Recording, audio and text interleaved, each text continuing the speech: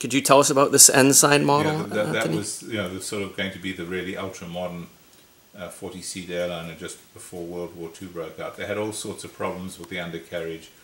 The wheels were 76-inch diameter. Whew. And the RAF took them over during the war, but I think they had a lot of trouble with them. So is this model original condition? I think it's been refinished after the war, but it's a lovely wooden model. This one, ability and things, they also had to lower the undercarriage. That was the original fin. They had to put this fin on it to get the aerodynamics to work.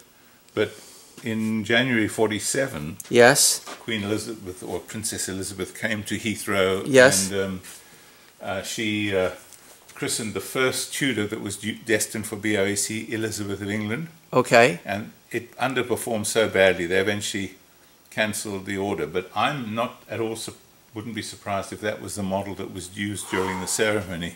Incredible. Beautiful wooden model. This is of course one of the DFMs, and it's got a cutaway wingless Westway which is going to be coming back on Tuesday to keep it